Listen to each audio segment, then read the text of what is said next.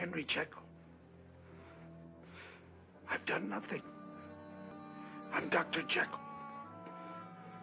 I'm Dr. Henry Jekyll, I tell you. I've done nothing. You're looking for a man named Hyde. Hyde! I'm Dr. Henry Jekyll.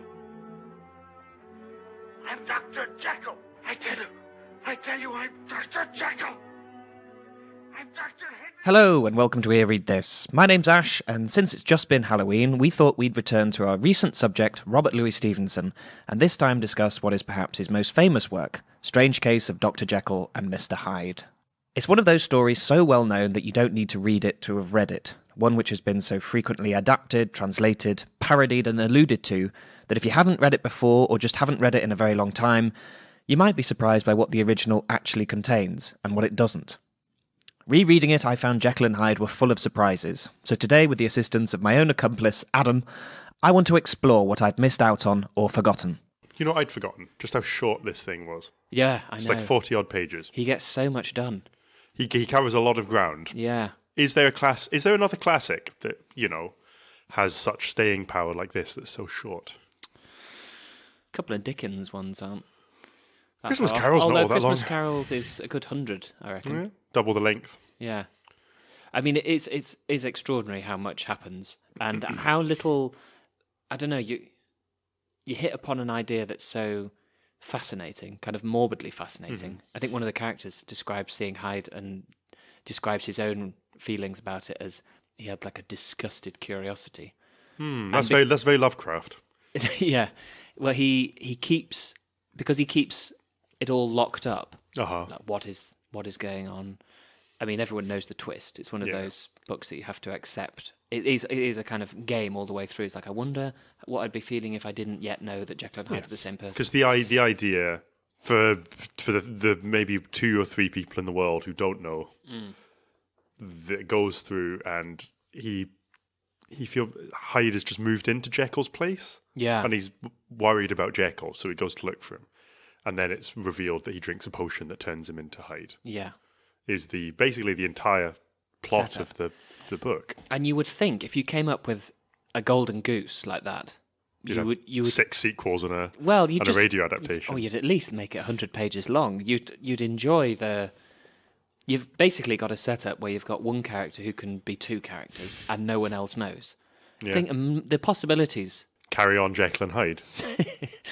Well, I mean, possibilities clearly are endless because they have made this film and not always.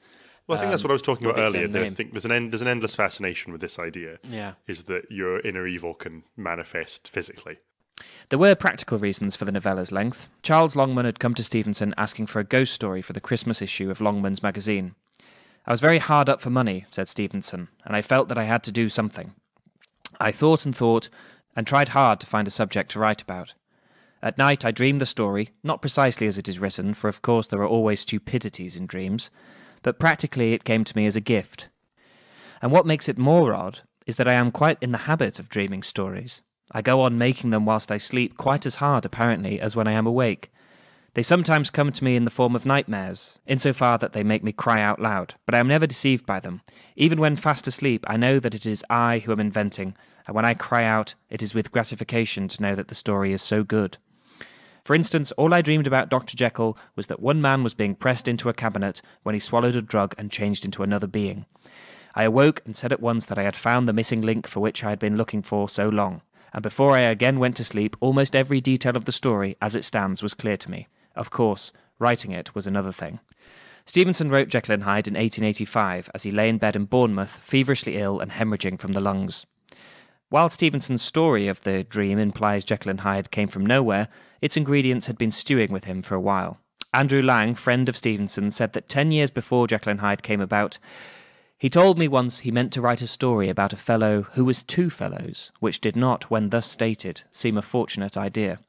Claire Harman, one of Stevenson's biographers, suggests that the vague guilt and melancholia that Dr. Jekyll possesses could have been based on the author's father. Like his son's creation, he had perhaps an over-fine conscience about his shortcomings, shown in the story as a mark of extreme moral vanity. I mentioned in our last episode on Stevenson the Edinburgh references that may have contributed to Jekyll and Hyde. Deacon Brodie, the unhinged cabinet maker, the crimes of Burke and Hare, as well as the two faces of the city itself, the decadent intellectual New Town and the polluted, crime-ridden Old Town.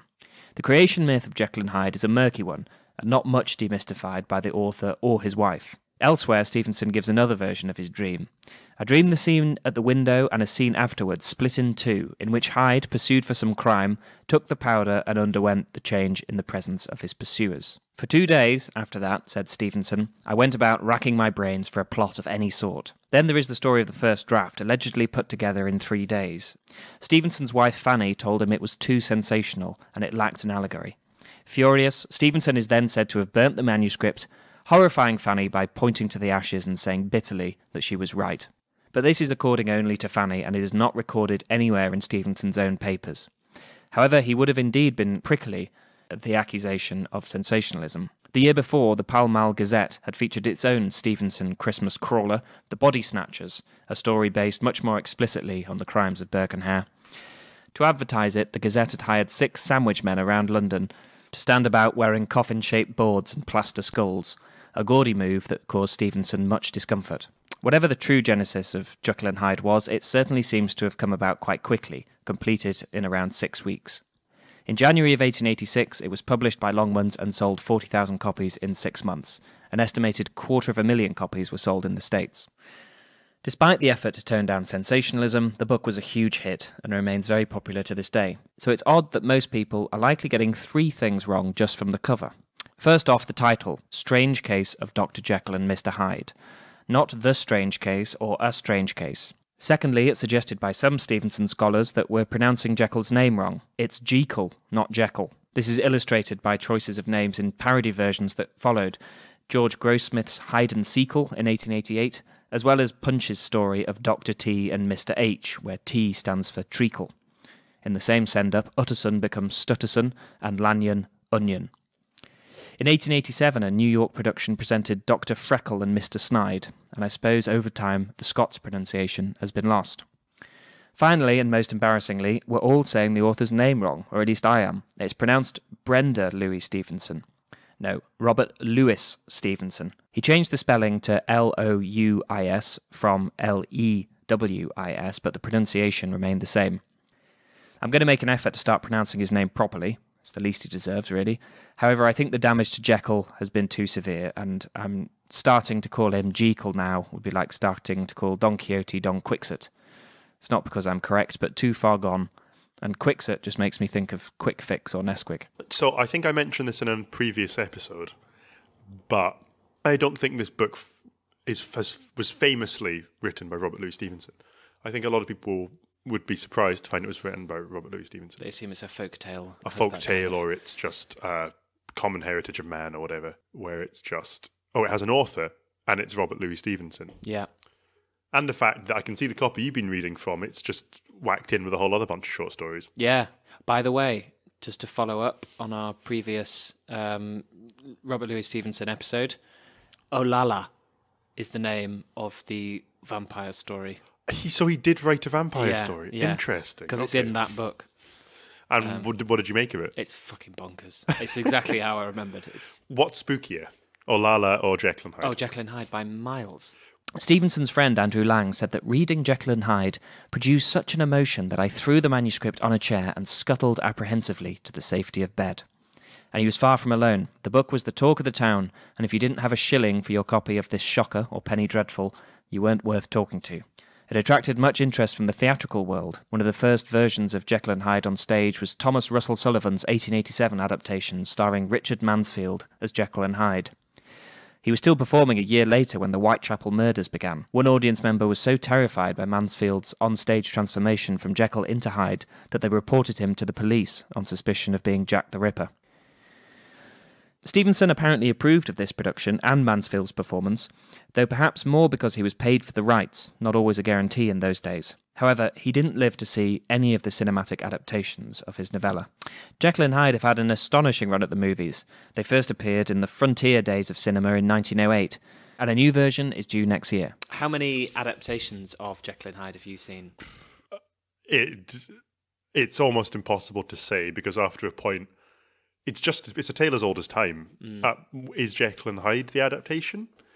Are they adapting? Is the story of man's inner demons? Does Jekyll and Hyde own that? I mean, literally adaptations of Stevenson. Not many, actually. No, not personally. I've been flicking through a few preparing for this. How many are there? Tons, man. Really? Yeah, if you Any look famous up, ones?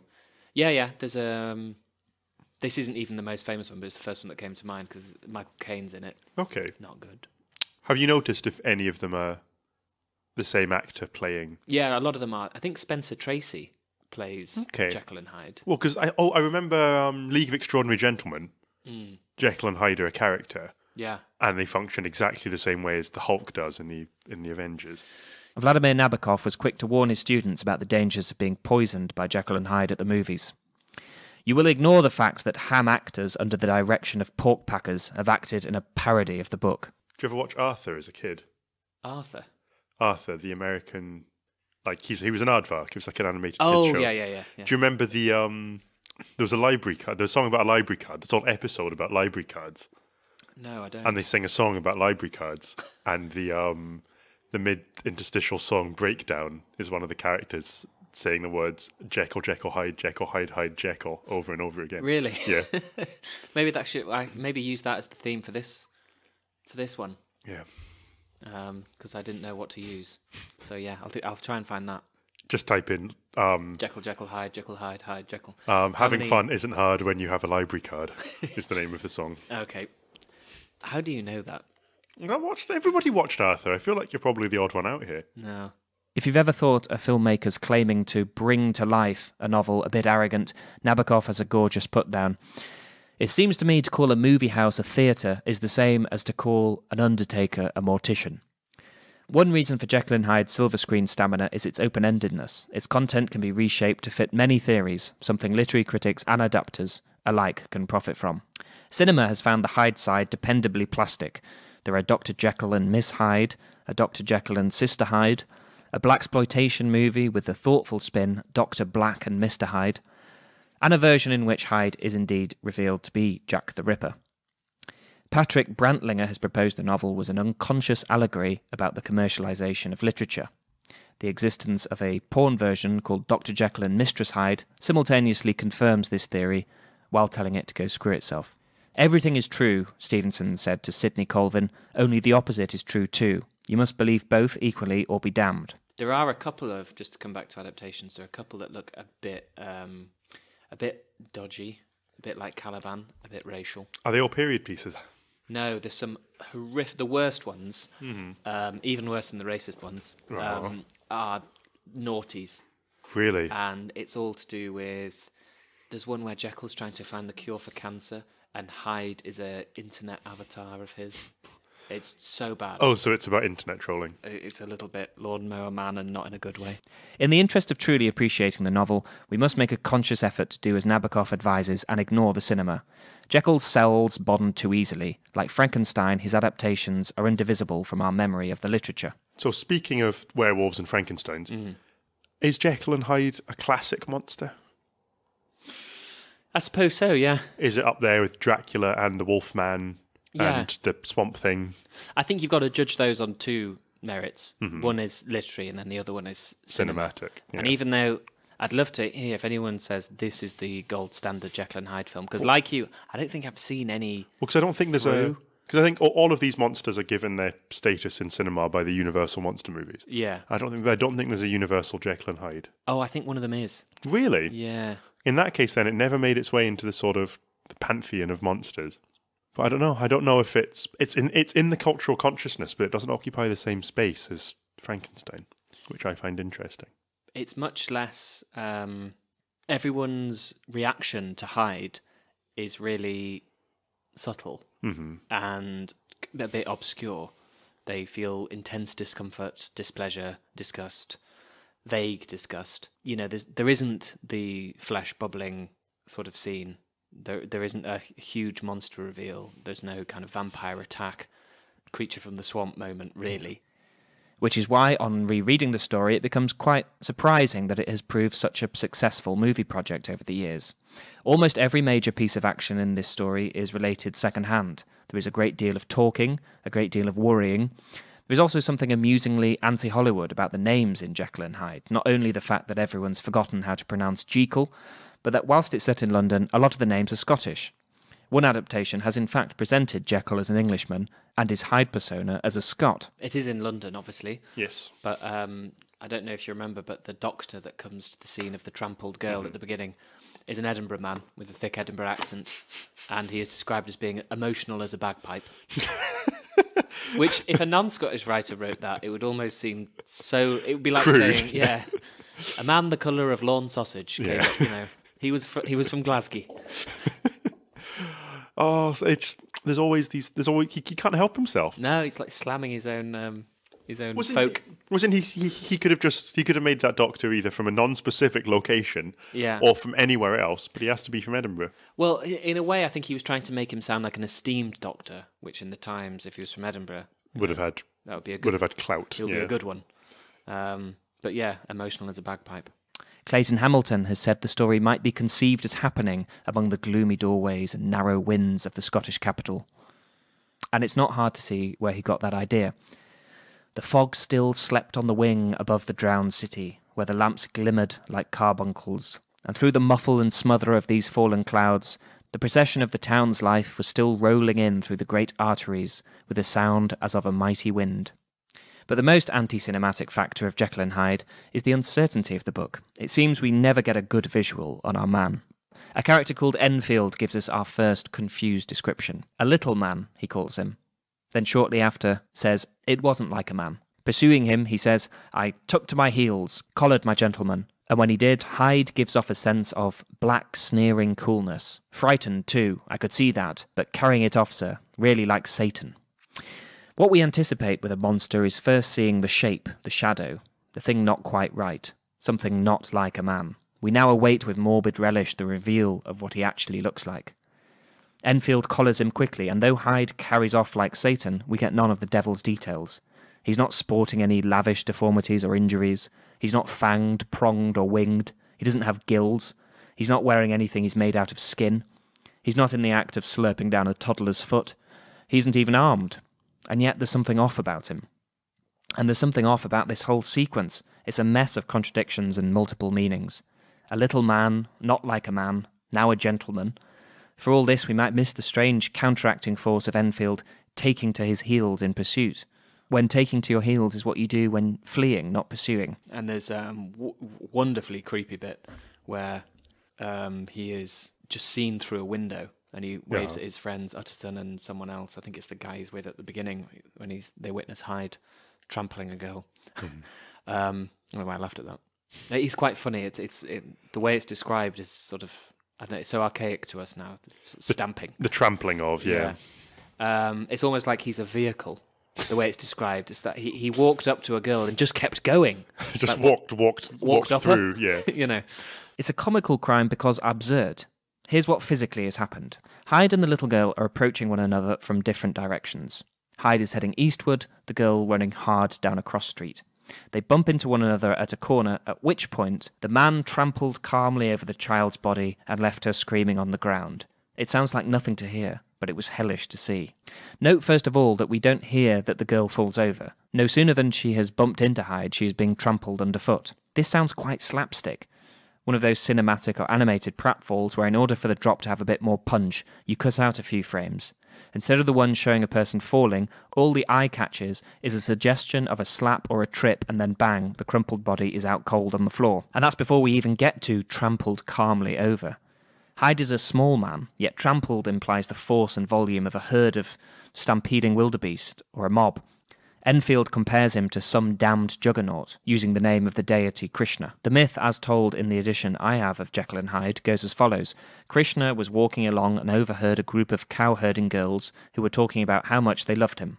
He was so overwhelmed by their talk that his eyes grew huge, his limbs shrank, and his mouth stretched into a gaping smile. In English usage, the word juggernaut was used to describe the huge wagon bearing the image of Krishna, which was paraded on festivals, under which devoted Hindus were said to have thrown themselves and so were crushed to death. The fact that all evidence indicates that such deaths were highly uncommon and accidental didn't stop the word juggernaut gaining the sense of a person or object that crushes anything in its path. Krishna was depicted as having a black face, a wide smile, and no arms or legs, hardly the image of a demented trampler. Likewise, little Hyde seems physically incapable of such an act. There is also this trampling over business. I can accept that perhaps in real time what has occurred is that the girl has bounced off Hyde and fallen on her back, or at the corner tripped, but there is deliberately no mention of this. Hyde goes straight over her like a train might. He goes through her, in fact. If Stevenson wanted the scene to be brutally realistic, he could have easily made it so. It wouldn't take much effort to have Hyde bat the girl to ground or angrily advancing despite the fact that she had fallen over. The deliberate omission means the effect is in fact strange before it's anything else. Either something isn't being said or Hyde is trampling her in some weird way, walking up her, over her and down her. It's still nasty, it's not quite parody or farce by any means. Stevenson keeps us guessing, often revealing or subverting information within a sentence. Trampled calmly over the child's body and left her screaming on the ground. The fact that she is screaming on the ground actually comes as a relief. All the more of a relief if you've happened to laugh at this, because trampling the child's body indicates trampled to death. She's just a body already. Our estimation of Hyde's power is made chaotic within a sentence. Luckily she lives, but for a moment there Hyde possessed the strength of a natural phenomenon. The girl had a minor collision, then was crushed to death by a superhuman juggernaut, then was hurt but alive. The Hulk is basically Jekyll and Hyde, isn't it? I suppose, yeah. I mean, yeah, magic potion. Magic gamma rays. But it's not inner evil. I forgot, so I reread this when we decided we're going to do this spooky Halloween special. I'd forgotten something really, really basic. About Jekyll and Hyde? About Jekyll and Hyde. It's a narrator telling it, or... No, I remembered it wasn't him until the end. Mm-hmm. Jekyll doesn't talk. You don't hear the voice of Jekyll until the end. What I'd forgotten is that Hyde is physically smaller than Jekyll. Yeah. Which is a weird one. Which is really important. Yeah. Because he's smaller because there is less evil than good in Jekyll, or at least that's his theory. But for some reason, and it's probably filmed, like League of Extraordinary Gentlemen, although I didn't think he was that big. I knew that was cartoonish. Hyde has always seemed to be portrayed as larger than... Yeah, I thought he was kind of Hulk, not Hulk as in the Incredible Hulk, but kind of bulkier. gorilla-like. There's a profoundly anti-romantic sentiment running through Jekyll and Hyde. In opposition to Wordsworth and Blake's vision of the child as an innocent, Stevenson said of his own childhood, "I cannot allow that those halcyon days or that time of angel infancy have ever existed for me. Rather, I was born what I am now, Robert Louis Stevenson, and not any other or better person." Hyde is physically smaller with a greater love of life than Jekyll. Rather than being portrayed as siblings, Jekyll had more than a father's interest. Hyde had more than a son's indifference. The romantic sense of essential goodness, lost in childhood and becoming a forgotten realm, tasted or sensed only in rare moments, is entirely turned on its head. Infants' heads are full of much more than Blake's sweet dreams of pleasant streams by happy, silent, moony beams. Instead, a child's selfishness and blind pursuit of desire is shown as a terrifying force. Tim Middleton places Jekyll and Hyde in the canon of Gothic fictions which show late 19th century anxiety regarding what was increasingly perceived as the perilously narrow line between civilization and barbarism. What do you think of the idea that evil is ugly and good is beauty? That's the address, and that's what this book's addressing, is that you and demons are ugly and vile and violent. Although, I'm not sure, do you think when people look on Edward Hyde, they feel... Is it terror or is it disgust? I think it's disgust. Yeah. Because he's a small monkey man who beats children to death. Yeah. I think they're... If he was a huge hulking brute, then I think it would be terror, but I think it's the size that makes it... Yeah. It made me think, and this is... we're straying into a complete theorising, but if you are, I don't know, if you're lucky enough to be able-bodied and you are walking down the street and you see someone who's injured in a kind of distorting way, I don't know, missing part of their head or something. The way it's described when people look on Hyde for the first time feels a bit like that. Or sometimes, I don't know, when you... As if they're kind of just paralysed with... Yeah. They don't know what to make of it, or... Well, that's a very Lovecraft thing as well. I'm bringing him up again. Yeah. Where you expect one thing and you see another and it destroys your mind. Makes you feel, ooh. Yeah. Yeah. And it's a really, it's a shameful kind of instinct for several reasons. One is, fear of your fellow man, but also fear of people who've probably... Well, fear of something... Injured or... Fear of difference, fear of... yeah, exactly. Well, it's a natural human reaction to fear something that should have a particular silhouette, but then it has a different silhouette. Yeah. Like, when I was a kid, I always found... that always in, like, Honey, I Shrunk the Kids or something... where something that was supposed to be large was small, or something that was supposed to be small was large. Yeah. That's a particular kind of fear. Like giant spiders. Spiders are supposed to be small, but giant spiders are scary because they're giant. Yeah. But if you see like and maybe we were preyed on. Maybe we were preyed on by those kind of things. Primitive having a giant spiders. Twitch in the spine. But if you see a human being who's shrunk down to the size of a finger, then that's also terrifying in its own way, Subversion of expectation. I suppose it's why, kids are used in horror movies so often. Well, kids are creepy. And to be honest, dwarves. Yes. Well, for the same reason. Less so these days. Oh, but yeah, because it's not okay. But it was a very, very common thing. There would be groups in Hollywood who their entire business model was hiring dwarves out for film use. Like Wizard of Oz, that was one troupe. Yeah. And they basically made their living by being professional dwarves. And actually, not too recently, I saw a Facebook post that was advertising for somebody with dwarfism to be an entertainer, basically to be part of a modern freak show, I think. Really? Yeah, just in terms of like a sort of stag do or a hen do kind of a thing. Oh, God, like midget tossing. Do you remember that whole scandal? Was that actually a thing, or was that a joke? Yeah, no, it was a whole thing I think it was on a rugby tour. Oh, it's God. topical because it's the Rugby World Cup currently, and I think the England team was embroiled. However, it's not topical when we're talking about Jekyll and Hyde.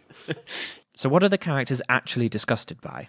It evidently goes deeper than disliking the cut of Hyde's jib. Lanyon rationalises his hatred after discovering Jekyll's secret. I have since reason to believe the cause to lie much deeper in the nature of man, and to turn on some nobler hinge than the principle of hatred. Another thing I wanted to ask you is that everyone, or rather, particularly Utterson, assumes that Hyde has some kind of malicious hold on Jekyll. That they're two separate people, like everyone thinks. Hyde has a Soho address that Jekyll has sorted out for himself. And he comes round, he enters by the laboratory, and Jekyll has insisted to all his staff that they let him in and do whatever he wants and orders. Utterson refers to what kind of hold Hyde has on him. Mm-hmm. And I was going to ask you, what do you think they're thinking? Because that might be a clue to what Jekyll's sin is like. That he's threatening him in a way, or he has some sort of blackmail.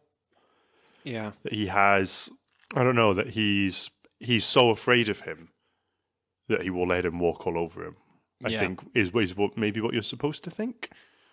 Yeah. If you were reading it as a contemporary reader back in the day and you didn't know the twist, you could only assume that Jekyll had committed some sin and Hyde was preying on him with knowledge of that sin. Exactly what crimes Hyde is committing is kept murky, Jekyll saying, "The pleasures which I made haste to seek in my disguise were, as I have said, undignified. I would scarce use a harder term. But in the hands of Edward Hyde they soon began to turn towards the monstrous."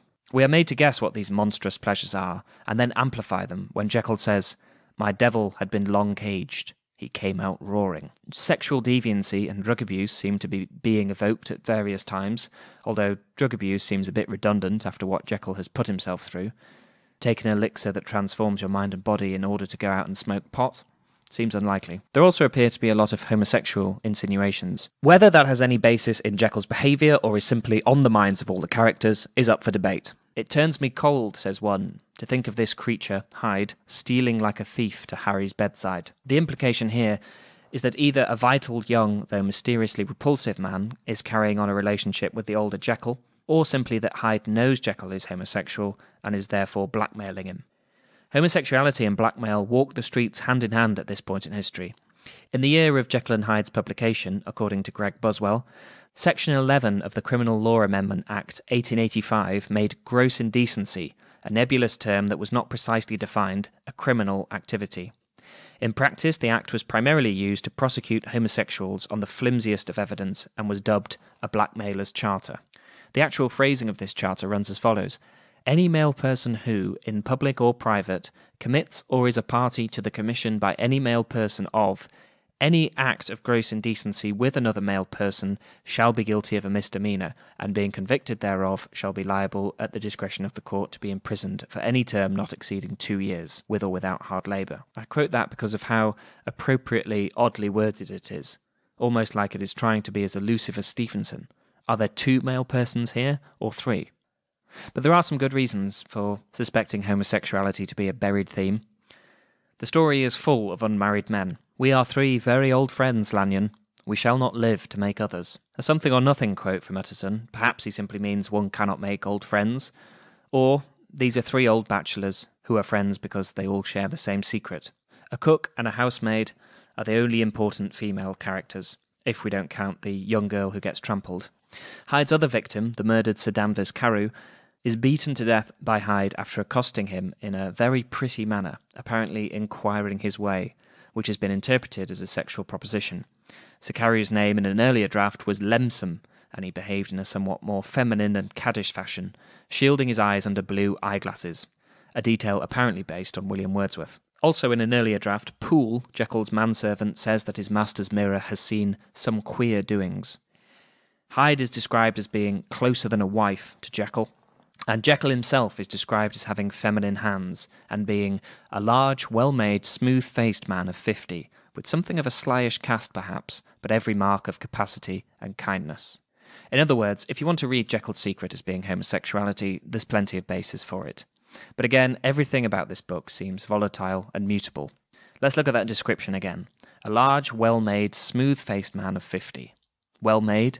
There's a bit of a dark laugh about this in hindsight. Jekyll is anything but well-made. Smooth-faced, meaning youthful, or smoothed in a smooth operator, a bit slick.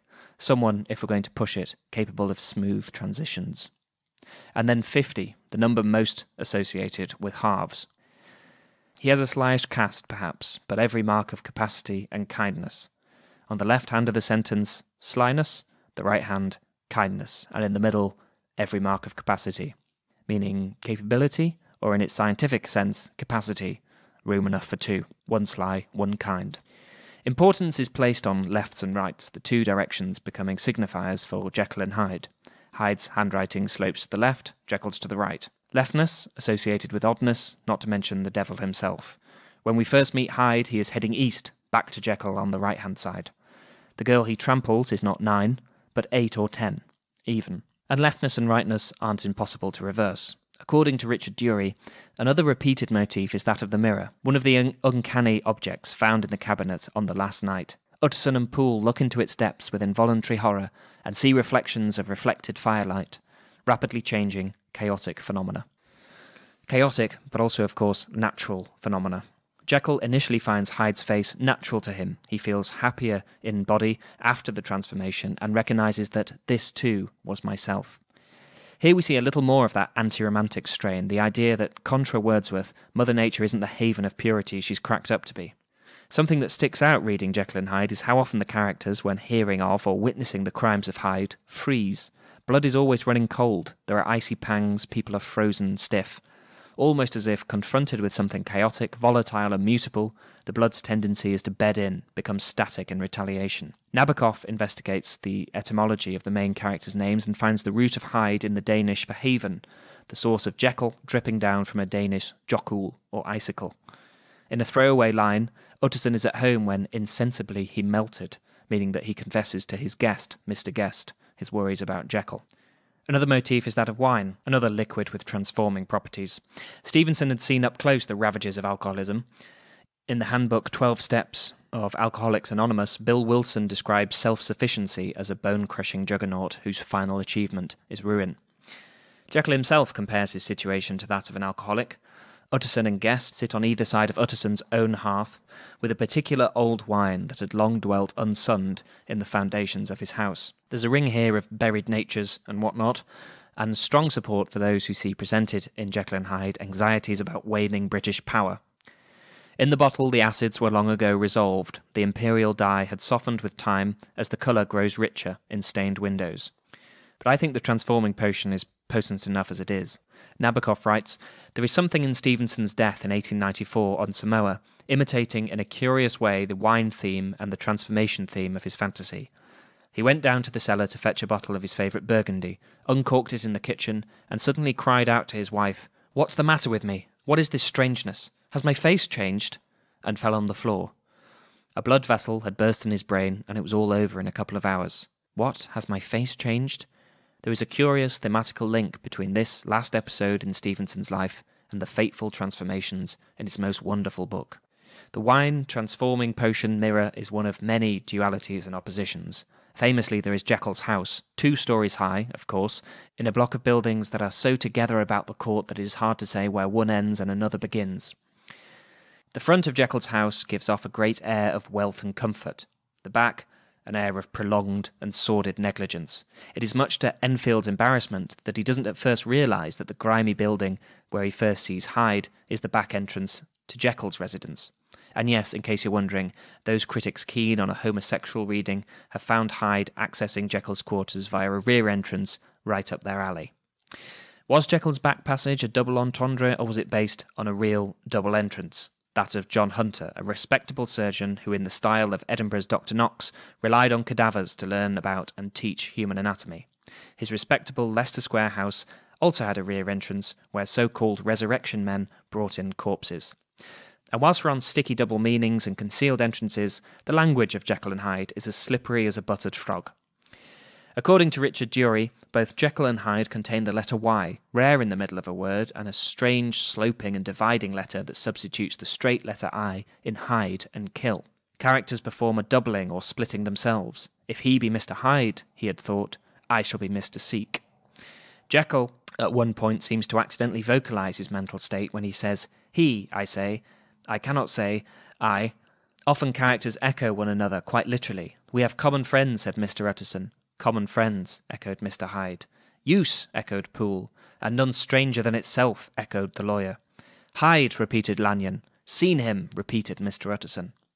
Characters often walk around in twos and appear in figurations that Stephen Arata calls structural rhyming, repeating scenarios and spatial positions. Nabokov said that Stevenson musters all possible devices, images, intonation, word patterns, and also false sense to build up gradually a world in which the strange transformation to be described in Jekyll's own words will have the impact of satisfactory and artistic reality upon the reader. Taking a particular interest in Stevenson's alliterations in Jekyll and Hyde, Nabokov identified in the following quotes, D sounds as signifying duty, and pl sounds as summoning pleasure. The elderly and discontented doctor, the liberty, comparative youth, the light step, leaping pulses, and secret pleasures. Stevenson's London is not only a landscape but a soundscape, where cabs crawl from street to street through labyrinths of the lamp-lighted city. Henry James said about Stevenson that he regards the literary form not simply as a code of signals, but as the keyboard of a piano, and as so much plastic material. That was what I was going to ask you. Why does he keep taking the potion? Well, he makes a very, not obscure, but cloaked reference to his inner sin, and the fact that he'd always hidden it, whereas other men sort of rolled with it or admitted, to certain slips and flaws. Sure. Whereas he'd always bottled it up and been the hard-working man of science. So what you're saying is when he drinks the potion, he can completely cut loose. Completely cut loose, and best of all, he's not even responsible, because if he loses control and goes over the top with something, he wakes up as Dr. Jekyll, and I think he says something like, who would it would be laughable to assume he was a culprit. Yeah. Because the two aren't even physically similar. Exactly, yeah. And that's interesting as well. No one says, someone notices that Hyde is wearing Jekyll's clothes towards the end, but no one says like there was an physical aspect similarity, of Jekyll, yeah, or it was like a sort of a stretched or obscured version of his face. Which is another distorting thing about the films, of course, because if you have the same actor portraying both, they kind of... Obviously, they're going to look like... They bank on people recognising the actor, so they're going to look the same. They look like Bart Simpson and the Bart Simpson in the Attic. Yeah, that was a good episode. And even if they don't do that, there's kind of they'll do the makeup to make it look like it is your evil twin. Well, did you see the newest Avengers film? Demon Shadow. No. When they've got Mark Ruffalo as the Hulk. You've got Mark Ruffalo as a normal human being, and then you've got the Hulk with the mocapped version of Mark Ruffalo's face on it. And it's got that kind of uncanny valley thing. And I'm assuming if they ever do if they do a modern remake of Jekyll and Hyde, they're going to do exactly the same thing. But They should go small. They should go real small. They should go small. The worst of my faults, Jekyll says, was a certain impatient gaiety of disposition, such as had made the happiness of many, but such as I found hard to reconcile with my imperious desire to carry my head high, and wear a more than commonly grave countenance before the public. Many a man would have even blazoned such irregularities as I was guilty of. Now, this could be self-preservation, perhaps a desperate man's last gamble to save his credit, but the very fact that Stevenson keeps it vague suggests that Jekyll's actual sin is not important. At one point in the narrative, Stevenson writes that Utterson might see a reason for his friend's strange preference or bondage, brackets, call it what you please. An odd moment in which we're suddenly addressed, call it what you please, reader. As to a key, said Stevenson, I conceive I could not make my allegory better, nay, that I could not fail to weaken it if I tried. I have said my say as I was best able. Others must look for what was meant. Nabokov, however, was adamant that Jekyll and Hyde was not a mystery story or a detective story, parable or allegory. One thing he pointed out that people kept getting wrong was describing Hyde as evil and Jekyll as good. He argued that Jekyll is a composite. Both good and evil exist in Jekyll. Hyde is the character who emerges when Jekyll suppresses his better nature. This complexity makes the book much more affecting and disquieting than a simple werewolf scenario. Yeah, the really horrible moments are things like, I think it's one of the servants. The servants get freaked out because Hyde is just in the laboratory and they haven't seen Jekyll in days. Yeah. And he's not letting anyone in, he's not talking to anyone, but they can tell it's Mr. Hyde and not Dr. Jekyll. He's probably stamping about and shouting. Yeah. And one of the servants says to Utterson, or maybe it's Lanyon, I think Utterson, once I heard it weeping. And that's like the creepiest moment. Well, because I think that's the dread. There's an it. There's an it. And also, it's not, once I heard it, raging or, screaming for what it was worth or cackling or anything like that. That's kind of like... Weeping is worse, isn't it? That's like acceptance. Yeah. I think you could probably track the 5 stages of grief at that point. Grief for your lost humanity, I guess. Yeah. It is not the fact of Hyde that makes Hyde horrible, but what there is of Jekyll that remains. As Nabokov puts it, just as parts of unacceptable Hyde dwell within acceptable Jekyll, so over Hyde hovers a halo of Jekyll, horrified at his worser half's iniquity. Another question. Mm-hmm. When Jekyll... We read Jekyll's confession, and we hear the story of the first transformation. Yeah. I was looking out for this because I was thinking all the way through, is like, how did Hyde get a name? Yeah, does Jekyll name him? Well, yeah. Does he name himself Hyde? In this confession, he describes the first transformation, and it ends with something along the lines of, by the time it was done, he was looking in the mirror, and I regarded for the first time the face of Edward Hyde, or something like that. But yeah, Edward Hyde, by the way, Hyde, not just Hyde. Yeah, he has a full name. He has a full name. Obviously, you'd need to give him a name in order to get deeds and everything, and rent a house or whatnot.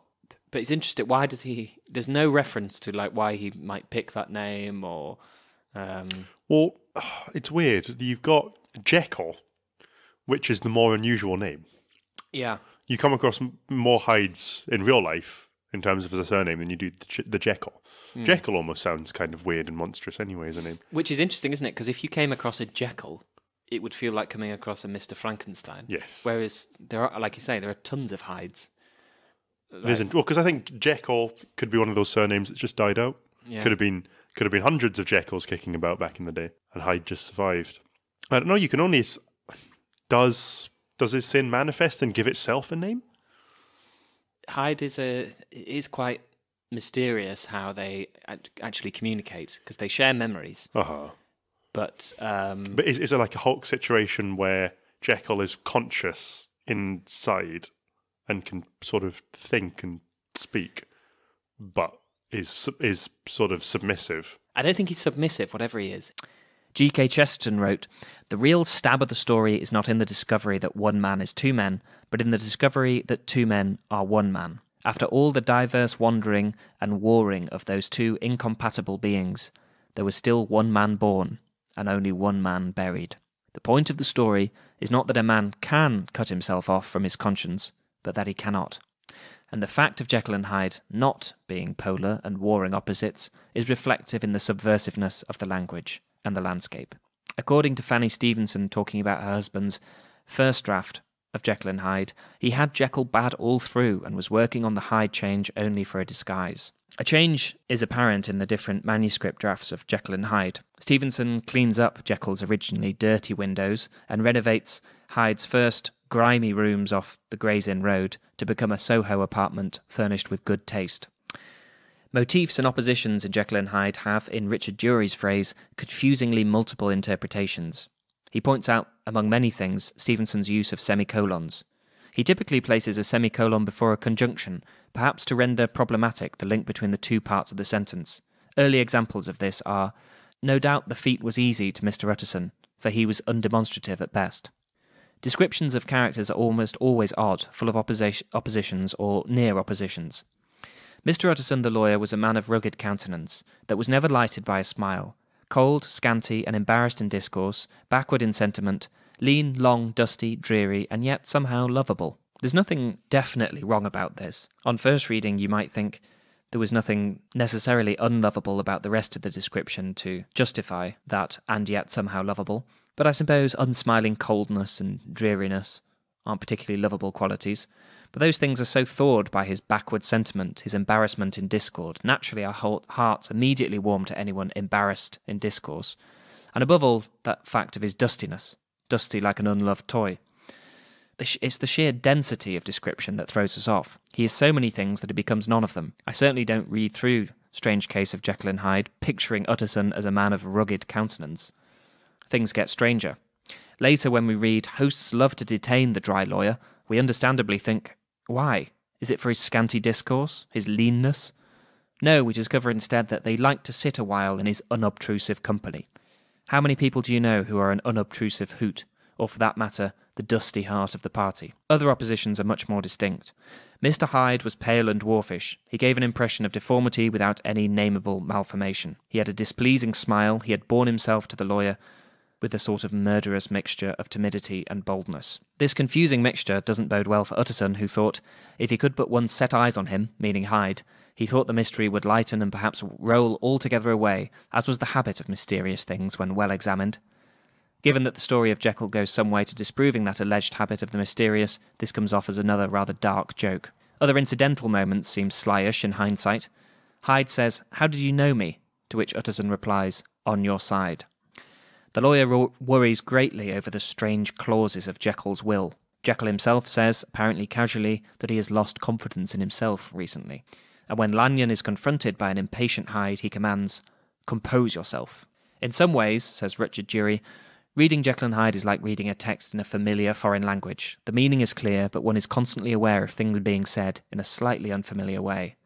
Another component of the text's linguistic oddness is the use of formulas that seem familiar, but then turn out to be unusual. Examples are, "It was a nut to crack," and "as empty as a church." There are also odd lapses into slang or colloquial speech. I've already mentioned that standout reference to "what you please," you being us, the reader. But the men of science and law that Jekyll surrounds himself with use slang too, some of which might not cause us 21st century readers much pause, but still makes them sound strange. We can sense the artificiality. As Anthony Burgess says, slang derives directly from a situation. It cannot be frigidly applied from without. Here it is being deliberately applied from without, and sounds all the odder for it. Nabokov said Stevenson's aim was to make a fantastic drama pass in the presence of plain and sensible men. But even the men who don't chug transforming potions at night aren't coming off very plain or sensible. Some references can easily be missed on a first read-through. Mr. Enfield, the narrator of the first sighting of Mr. Hyde, prefaces his tale of it by saying he was coming home from some place at the end of the world, about 3 o'clock of a black winter morning, sounding rather like he has an interesting apocalyptic double life of his own. Utterson, if one keeps a tally, comes across as one of life's great voyeurs. He had an approved tolerance for others, sometimes wondering, almost with envy, at the high pressure of spirits involved in their misdeeds. In this character, it was frequently his fortune to be the last reputable acquaintance, good influence in the lives of downgoing men. Downgoing men. I put that forward as a triple entendre. Another interesting point is that Utterson, when he first looks on Hyde, who at this point has been built up as being obscurely repulsive, is quite unfazed. Let's skip straight to the end of Jekyll and Hyde. Yeah. How does it end again? So it ends with 2 letters from characters. So for all the way through, we've been hearing from... Bit of epistemology? Is that epistemology? Yeah. letters. Yeah. I don't know. You swanky bastard. I just never get to use the word. So we've been hearing from Utterson. Yes, Utterson is the lawyer. The lawyer who is very caring. Has a very strange description in the very start of the book. It's sort of dreary, cold, dour, but lovable. It's a very peculiar set of... Like Eeyore. Like Eeyore, basically. We've been hearing... Well, we haven't really been hearing from him, but we've been following him. It's third person. Yes. Third person, but you only ever see what he sees. Yeah. And then towards the end, he acquires 2 letters. One is from a friend of Dr. Jekyll's called Lanyon. Yeah. And he recounts witnessing a transformation, which shocked him so much that he took to his bed and died. That's Which I want to once ask you again very about. Lovecraft. And then the final letter he reads is from Jekyll, and it is a kind of confession. And again, it's so quick. You would think that was the bit that would be, a whole new half of the book. It's like that bit in Young Frankenstein, which is the giant book that says How I Did It. How I did it. Yeah, it is basically how I did it. Yeah. Except he keeps certain details very, very secretive. So that no one can ever do it again. So yeah. There's that, although that problem is sort of closed anyway because the salt that he used... So after he uses it a few too many times, he finds that he's waking up in the body of Hyde without having taken the potion, and this freaks him out, so he has to get more of the potion to turn him back into Jekyll. He runs out of the salt that he was mixing in with it, and when he orders some back, it doesn't work, and so he assumes that the chemist has been sending him an impure version of the salt. Towards the end of his days, he realises that probably the first batch he got was impure. And there was the impurities that were the cause of the transformation. Which means he's fucked because he doesn't know what the impurity which is actually which is horrifying in its own way. Really, really horrifying. So there's that kind of a fear of laws of medicine in with everything else. Well, this is... Just how tangible... I'm not going to bloody stop talking about Lovecraft. In the same way that Lovecraft was fear of a cosmic unknown. We'll do an episode on Lovecraft next week and just talk about Stevenson. God, I just want to get into how much I love Lovecraft's writing and how much I hate him as a human being. Okay. Well, we have to do an episode now. But, yeah, if Lovecraft was fear of a cosmic unknown, then this story is a fear of medicine and science. And, I mean, pinning down what really the fear is. The upstart man, the commoner. What you described at the end there was fear of... That's a kind of dread when you realise you're completely fucked. Yeah. And... mortal dread. Yeah, the limits of your knowledge is what's done you. Hyde's progress is commented on almost in the tones of an invalid marking with alarm the growth of a tumour. The powers of Hyde seem to have grown with the sickliness of Jekyll. He thought of Hyde, for all his energy of life, as of something not only hellish but inorganic. This was the shocking thing, that the slime of the pit seemed to utter cries and voices, that the amorphous dust gesticulated and sinned, that what was dead and had no shape could usurp the offices of life.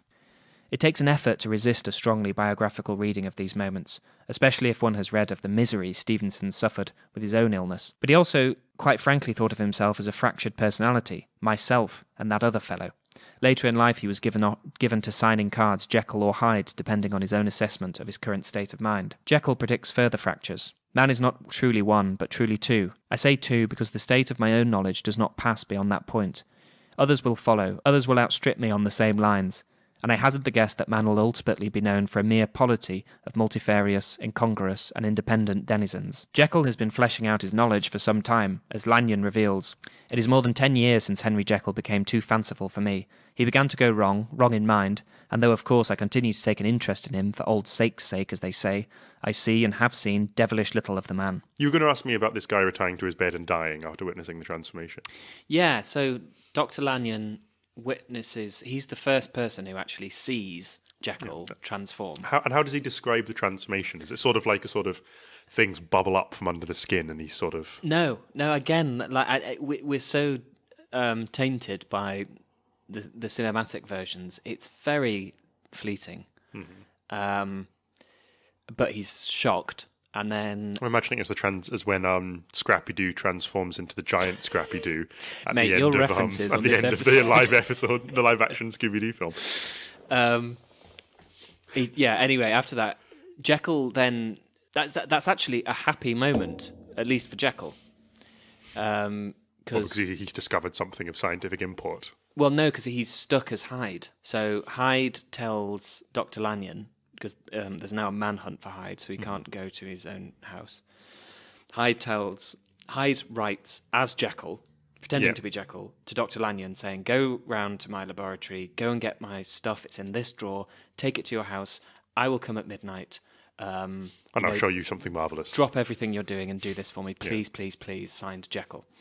So he does it, Hyde comes round, Lanyon is like, who are you? There's a really clever bit where Hyde addresses him directly, says, have you got it? Is the first thing he says. And Dr. Lanyon says something like, we haven't even been introduced. And it's really, really good because on one hand, Hyde sounds rude and aggressive. But he's also a desperate Jekyll. It also makes perfect logical sense for him to address Lanyon directly because he's got Jekyll's memories, and so he's talking to his old friend going, well, did you get it? Like I would to you, even though I changed bodies.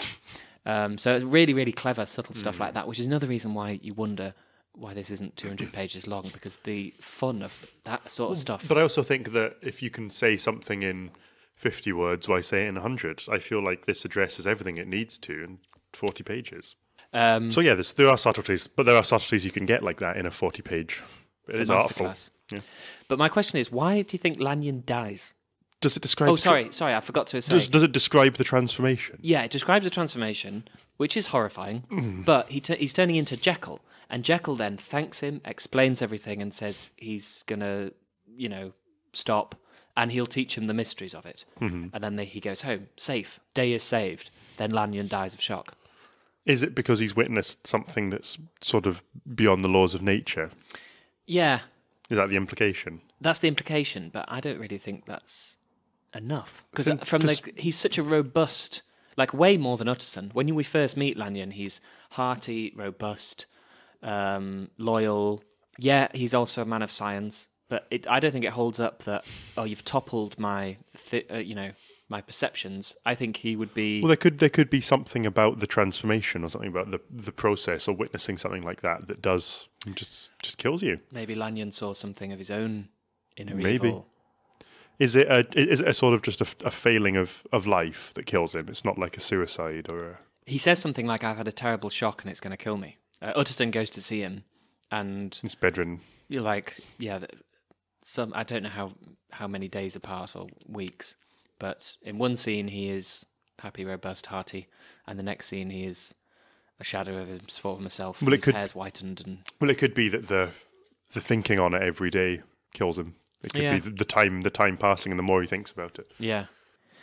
In the build-up to the book's final act, Lanyon is visited by Utterson. Lanyon has his death warrant written legibly on his face. Yes, Utterson thought, he is a doctor. He must know his own state, and that his days are counted, and the knowledge is more than he can bear. The horror of the transformation, as Lanyon describes it, is characteristically vague. He put the glass to his lips and drank at one gulp. A cry followed. He reeled, staggered, clutched at the table and held on, staring with injected eyes, gasping with open mouth, and as I looked, there came, I thought, a change. He seemed to swell. His face became suddenly black, and the features seemed to melt and alter, and the next moment I had sprung to my feet and leaped back against the wall, my arm raised to shield me from that prodigy, my mind submerged in terror. "Oh God!" I screamed, and "Oh God!" again and again, for there before my eyes, pale and shaken, and half fainting, and groping before him with his hands, like a man restored from death, there stood Henry Jekyll. Injected, swell, melt, and alter are the only sensational words. Lanyon might well have described a transformation in full. It wouldn't go unnoticed by a man of science, bubbling flesh, bulging eyes, etc. The horror, though, is communicated not through vocabulary, but through grammar and rhythm. Jekyll's description of it goes as follows. The most racking pangs succeeded, a grinding in the bones, deadly nausea, and a horror of the spirit that cannot be exceeded at the hour of birth or death. Then these agonies began swiftly to subside, and I came to myself as if out of a great sickness.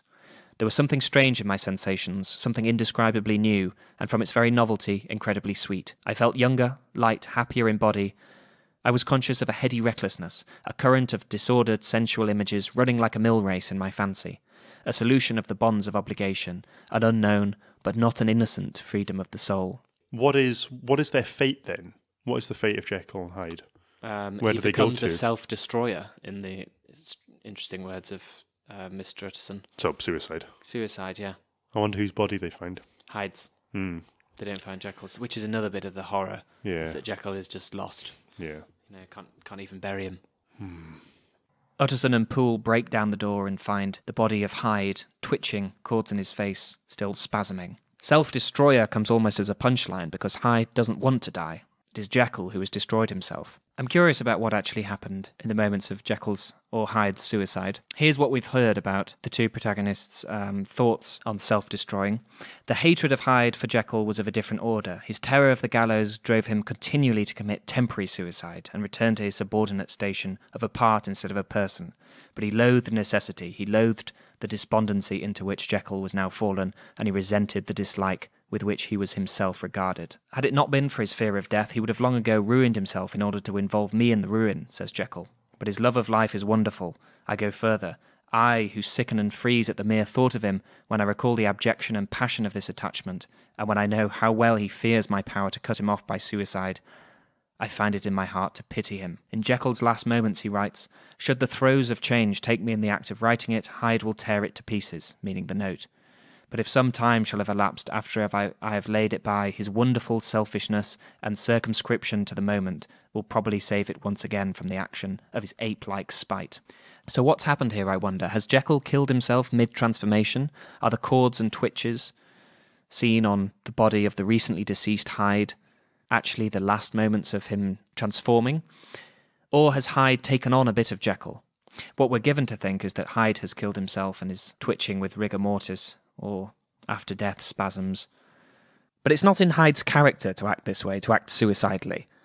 The mystery here is paranormal, yet the uncertain feeling it leaves behind, the contrast of the resolve in Jekyll's note and the abject spectacle of Hyde's body, is one familiar to any suicide. So yeah, what's the cautionary tale of Jekyll and Hyde? Is it to not bottle up your sins? Always check your salts. Always check the purity of your salts before you put them into your potions. potions. Buy a controlled salt. Try it out on a dog or something. I bet there's loads of films which have done that, like Jekyll testing his potion on a plant. And it turns evil. It turns into an evil plant, yeah. So is the moral of the story about the nature of human sin? I think it's so wide open that you can attach almost anything. You could make it about addiction. How does it sort of slot in with the rest of Robert Louis Stevenson's works? Oh, is it an outlier in terms of the other things he created? I think he'd have called it one of his crawlers. Yeah, one of the spooky ones. Because if you were to tell somebody who didn't know that Robert Louis Stevenson wrote Jekyll and Hyde, or didn't know anything about Robert Louis Stevenson but knew all of the famous books, if the same person who wrote Treasure Island wrote Jekyll and Hyde, yeah, I think that would be a bit of a shock. It would. G.K. Chesterton said, "That moment in which Jekyll finds his own formula fail him through an accident he had never foreseen is simply the supreme moment in every story of a man buying power from hell, the moment when he finds the flaw in the deed. Such a moment comes to Macbeth and Faustus and 100 others, and the whole point is that nothing is really secure, least of all a Satanist's security. The moral is that the devil is a liar, and more especially a traitor, that he is more dangerous to his friends than his foes." By the way, we've hit upon, for no other reason than we wanted to do this, because we enjoyed doing Stevenson last time and felt like we should do one of his big books as opposed to his tour book, his walking tour. But we've hit upon a book that is, again, about male friendship and metamorphosis. Yeah. And we can't escape it. And ties into Edinburgh in a very loose way. And ties into Edinburgh, yeah. Yeah, well, we've not... I also espy a copy of Kafka's Metamorphosis upon your desk here. Oh, yeah, well, that's just cross-referencing, you know. Yeah, well, I think that it is an interesting one of physical transformation that represents the mental. Yeah. You think of yourself as a bug, and you'll become a bug. Yeah. Happy Halloween. Happy Halloween, very spooky. Yeah. It's nice to do a Halloween special. I think we fluffed it last time, didn't we? I can't remember what we did, but it definitely wasn't spooky. No, I remember. I think we meant to, and then ended up going out. Oh no, that was Burns Night, I think. That was We were Burns trying Night. to do a Burns Night special and then ended up just not going to the pub or something. We did. We went for Burns Supper, but didn't bother doing any Burns-related content. Didn't actually do a podcast. Cool. Well, I think that's enough for Jekyll and Hyde. If you've not read it, read it. It'll take you about an hour. Just remember, please check your salts. Check your salts and let us know what the definitive film version of Jekyll and Hyde is. Yeah, do.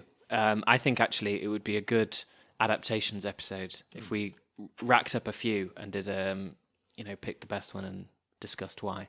Mm-hmm. So yeah, if anyone thinks there is the Muppets and Jekyll Hyde. and Hyde. Well, that's kind of the Michael Caine one, to be honest.